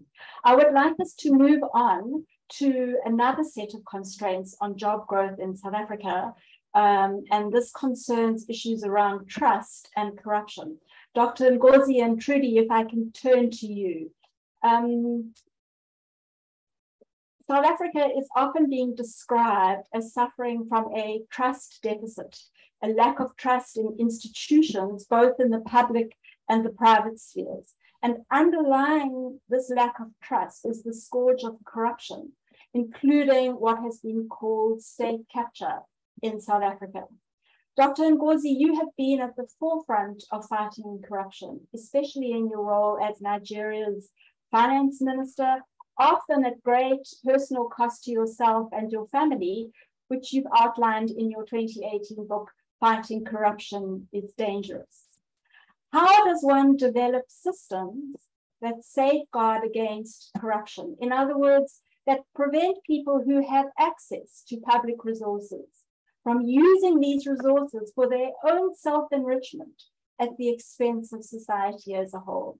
What is your advice to us in South Africa on this particular issue?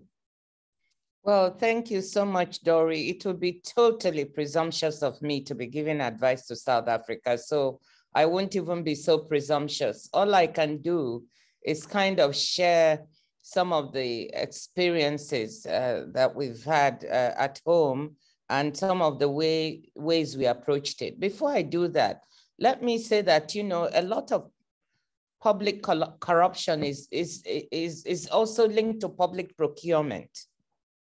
And there are some astonishing figures. You know, the World Bank estimated that total global spending on public procurement in 2018, for instance, was $11 trillion globally from all governments.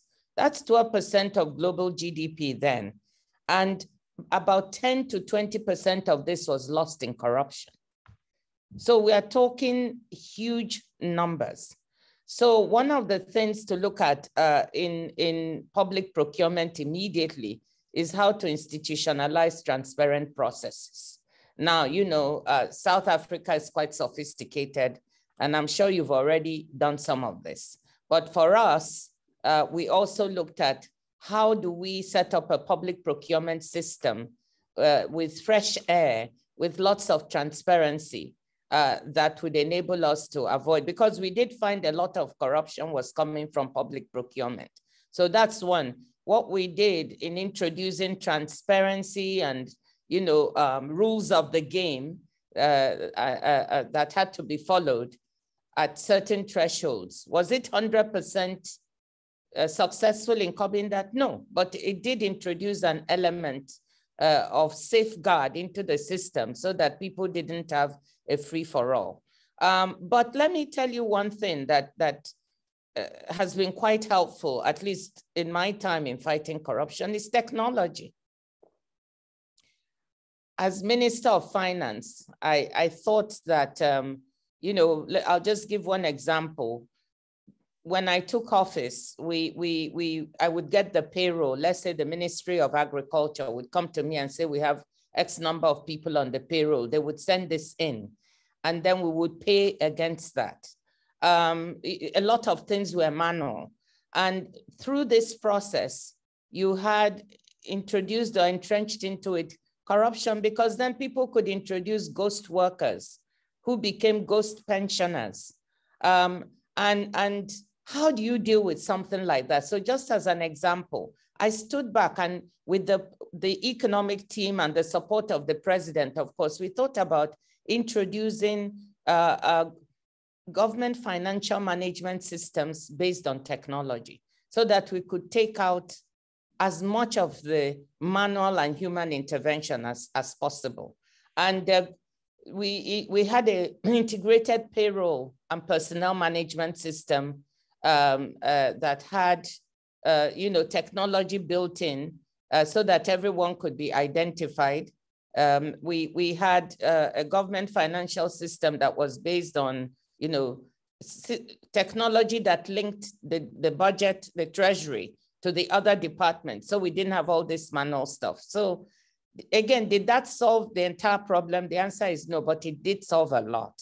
We were able to save about $1.2 billion by wiping out a lot of these ghost workers and ghost pensioners from the payroll. There's still some of that. It's not perfect, but we did a lot. So when you have stealing of state assets, we now have all sorts of technology that can be introduced to see what's actually happening, to be able to identify, you have, I don't need to go into detail now, but we all know we have systems of cameras and drones and things that can be used to monitor what is going on. So what am I saying? I'm saying technology, think technology. It's not the perfect solution, but it can help in certain circumstances. 2, prosecution. South Africa knows that better than any other country. If you don't publicly, the system, the judicial system is not seen as acting on those who are found to be corrupt, then impunity will reign. So you actually have to have prosecutions that take place so people know they can't get away with it. 3, values. And that's where your trust comes in. At the end of the day, we may have lost 1 or 2 generations, but you have to start somewhere to introduce values to rebuild trust. That's a long-term project. It's not going to solve today's problems, but I've just given you a hint. What happened when myself and my family were at risk is finding corruption in our system of oil marketing, whereby the government to subsidize petrol at the pump. We had oil marketers who brought in refined oil. We would sell crude, bring in refined, because we can't refine all of our own oil. And in this paying back of subsidies to the oil marketers, we found we had spent $11 billion at one point, so much above what we should have been spending in the treasury. And so suggesting to the president, let's do an audit, which he supported. This was in 2012, 2013.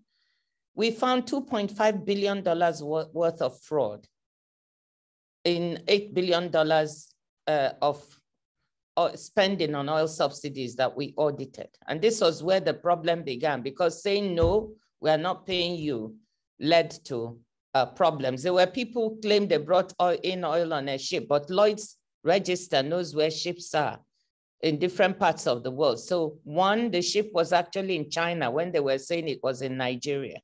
And so we had evidence that some of these things were not right. So there's no magic bullet.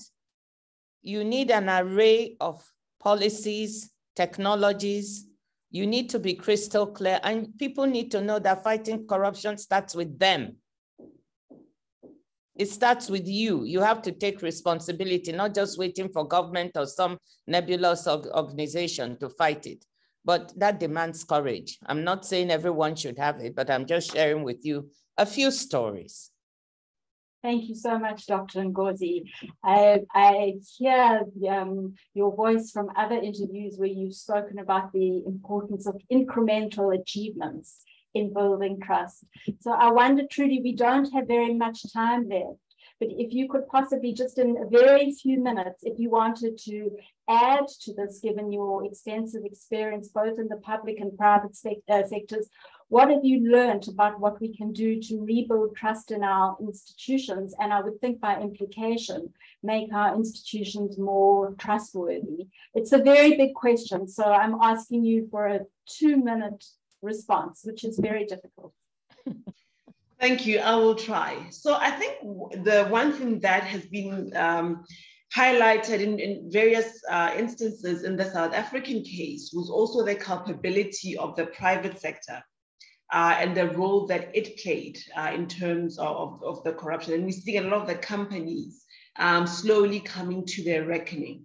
But I think if we're going to rebuild trust, I would suggest that some of them, or probably all of them, probably have a lot more to do in terms of reparatory action to show in ways that go beyond what the state is doing, that they have turned a corner and understand the economic harm that has been done. Because it's not just the harm of taking resources, but as many of my colleagues would say, also the harm in breaking down those institutions like the Revenue Authority, for instance.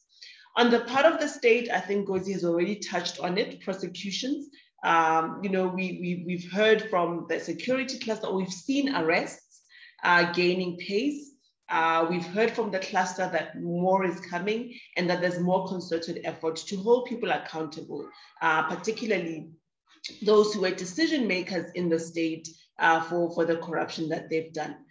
I agree with the point around technology. I think one thing from our South African experience was that a lot of the systems are there. And if you look from everything to the PFMA, now what's been done with procurement reforms and had started for some time, the systems are in place. The challenge was that a lot of the action was then taken out of the state and through nefarious ways was happening elsewhere. So it also boils down to the will of the people to optimize on those systems that exist and make sure that they follow due process and they follow processes as they prescribed, and not to have parallel and all kind of taking things outside of the state and siphoning money off that way. I think finally, on the flip side of it all, is that we do have a demoralized public sector. We do have people who sometimes err on the other side, or the good people then turn to err on over-compliance, being afraid to take risks, being afraid to be innovative. And I think so we also have to be careful to strike the balance of saying we need transparency, we need due process.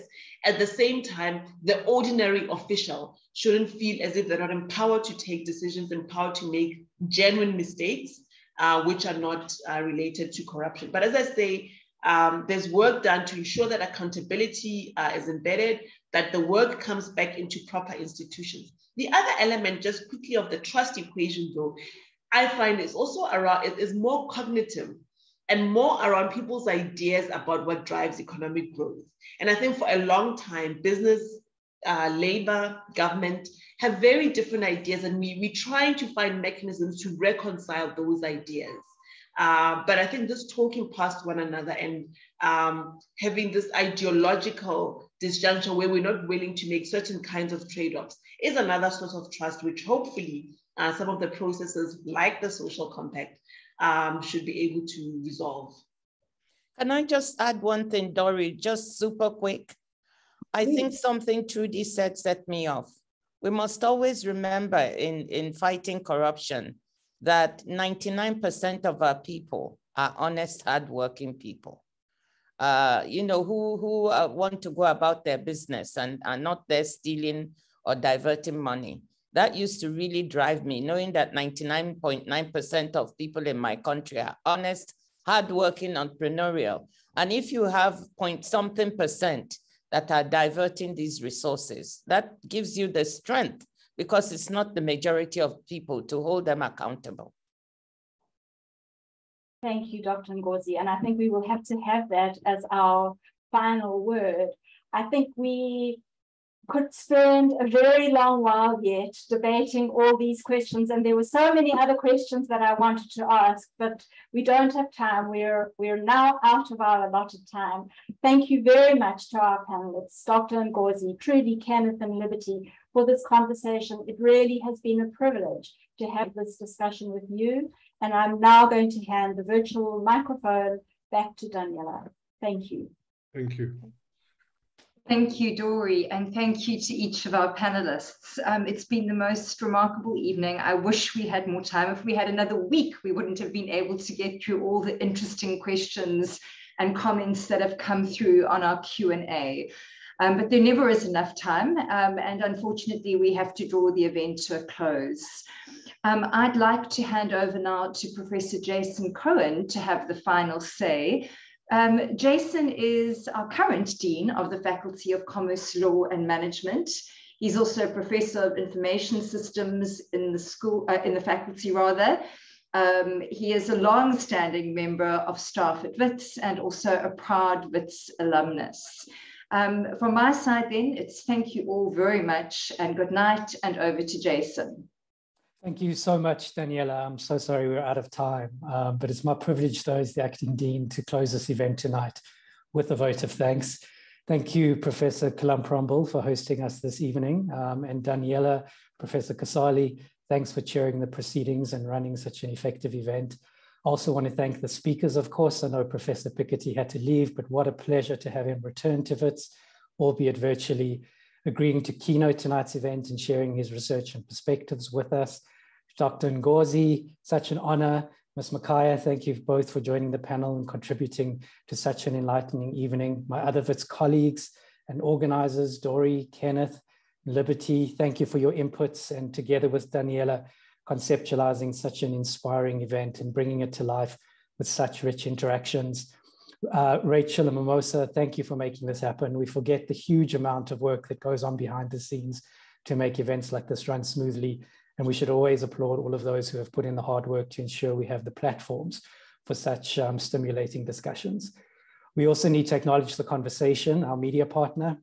We take great pride in our relationship with you and the role you play in supporting public debate informed by research, so thank you.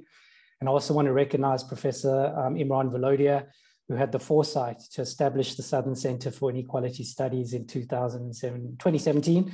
The center is now flourishing and it's doing excellent research in a variety of areas related to inequality. And it's significant that this event has taken place in the university's centenary year, and fitting that the school chose the problem of inequality as its centenary highlight. And we celebrate the university's past 100 years. We're also obviously thinking about our role as a public institution going forward. And although we're committed to being a center of research excellence, attracting high-level academics, building our postgraduate student numbers and our research, we of course have to remain a public institution. And part of our history has always been about responding to the needs of our community and broader society. And these conversations and the research being done in the school and the Inequality Center hold the promise of positively affecting policy in ways that make a fundamental difference, not just to the lives of people today, but to future generations. And so this work really has the potential to form part of the very best of what Wits aspires to be. So thank you to the school for hosting us. Thank you for such an important and valuable discussion. And thanks to all of you for joining us here tonight. Have a wonderful evening and good night. Good night all. No, thanks.